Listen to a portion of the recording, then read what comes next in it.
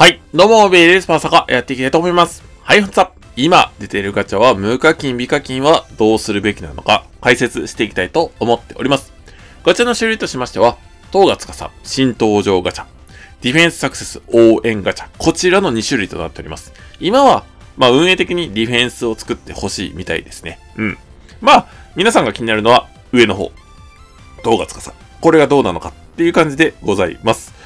はい、とりあえず、この、ガチャの方は、一応バッジもついております。でも、このバッジは、最大査定のバッジではございません。ディフェンスプラス5、スタミナが最大プラス3か。なので、もしね、自分の無課金アカウントのように、パンプキンの、ジャックオーランタン持ってない方であれば、ちょっと欲しいかなという感じのガチャだと思われます。ね。自分のメインもね、結局途中で終わっちゃったんでゲットはしてないんですけども、サブの方はちょっと欲しくなってます。現状プラス5しかないからね、ディフェンスね。はい。で、この鎌倉で、気をつけないといけないのは、現状ね、強化できません。はい。なので、このディフェンスプラス5で、スタミナがね、リンクセットでプラス3。これ以上強化できないんで、そこは注意しておきましょう。ね。それちょっと残念だよね。はい。で、このガチャのやっぱ目玉は、つかさちゃん。ね。東がつかさ。2体目の別バージョンって感じ。うん。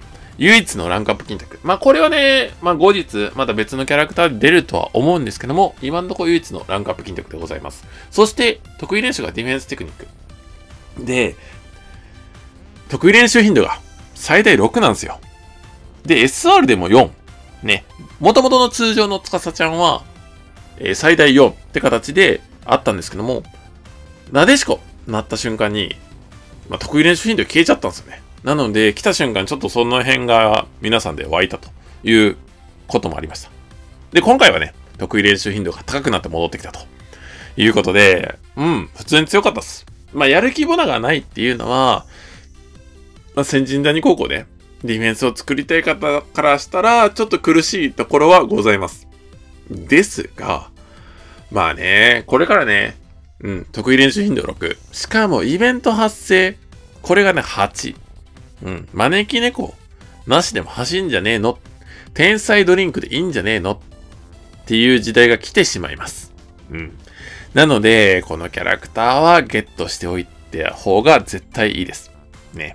しかも、追い風なのが、自分のサブアカっていうのもあるんですけど、自分のサブアカ、現状このキャラクターたち、誰一人持ってませんでした。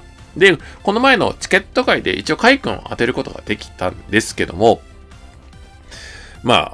ディフェンス、ゴールキーパー、もう詰め込んでます。いいキャラクター詰め込んでくれてます。今まではね、どうしても、ね、このキャラクター使うのっていうのがピックアップに入ってました。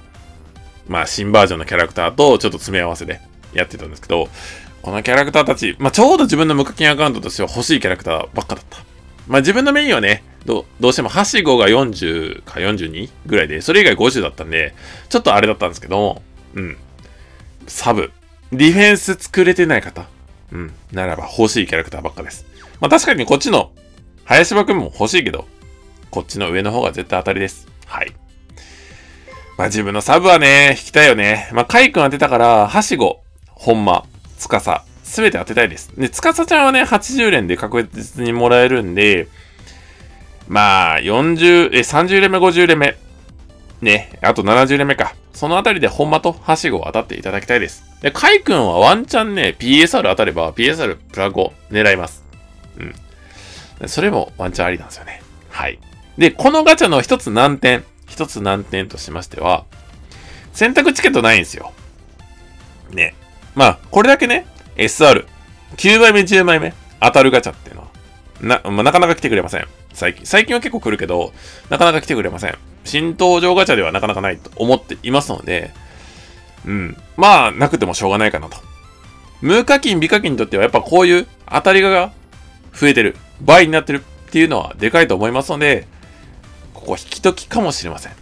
自分がね、自分の運営してる無課金がやっぱり引き時っていうのはあるんで、そういう強く押してる部分もあるんですけども、やっぱりこのね、SR20% って枠が1、2、3、4、5、6、7、8、9、10、11。11枠あります。なので、この枠でも 20% なんで、ただ単に期待値を設けちゃう。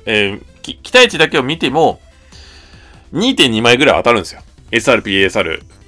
それは関係ないけど。当たってくれるのであれば、でかいんじゃないのかなと。2.2 枚出るのであれば、それ以外のキャラクターも出る可能性もあるし、ね。いいと思います。無課金、微課金はこういう形式のガチャを引くと、うまいこといきますので、自分的にはディフェンス作れてないよって方の無課金は引いてもいいと思います。確かにね、最近、通り部コラボとか来て、で、年末年始も終わったばっかです。いいキャラクターたち来たばっかなんですけども、ディフェンス作りたい無課金、微課金の方は引いてもいいと思われます。で、自分のサバカ、ちょっとパワースター受け取っておりませんでした。最近パワースターの伸びが悪いなという感じだったんですけども、一応ね、できるだけね、皆さんの目の前で引いた方がいいのかな、引き取った方がいいのかなと思って貯めておりました。はい。で、今何個ぐらいあるんだろう ?500 個以上はあるんですよ。500個以上あるね。余裕であるね。余裕であります。はい。こんだけあります。566個あります。で、さらに、この前も言いましたが、このチャレンジの方で結構溜まっております。70個、80個ぐらい溜まってんじゃないのかなって思うぐらい溜まっておりますので、これはね、自分が、やっぱどうしても引きたい。パワースターがあったらね、このガチャ引いていいんじゃねえのと思っちゃうところがあるんで、これはちょっと、貯金ということで、置いとかせてください。現状何かあった時は使いますが、基本的にはこのまま置いといて、パワースターのためどころにさせてください。どうしても引きたくなっちゃうからね。はい。なので、明日あたりかな。ガチャは引かせていただきます。つかさちゃんの新登場ガチャの方は引かせていただこうと思っておりますので、楽しみに、しておいてください。ちょっとね、ディフェンスサクセス応援ガチャの方も見ておきますが、現状、この中で、最前線と言われるのは、林場。その次、レイリーぐらい。闇の英語も、ランクアップ金額はございませんが、査定値は高くなってます。ディフェンスプラス2なんで高くなっております。でも、ディフェンスプラス2ならば、つかさちゃんがディフェンスプラス2です。もうこのディフェンスサクセス応援ガチャを引くのであれば、上を引いてください。下を引くのは、本当に課金者で、こいつら45、50になってるよって方であれば、下引いていいと思います。無課金、微課金の方は、引かないでください。微課金の方はね、今、結構パワースターが、安売りがあります。ね、これだけあります。自分の無課金アカウントなんで、1回も買ってないんで、今見れますが、77個、で、200個、で、40個、で、あと16個か。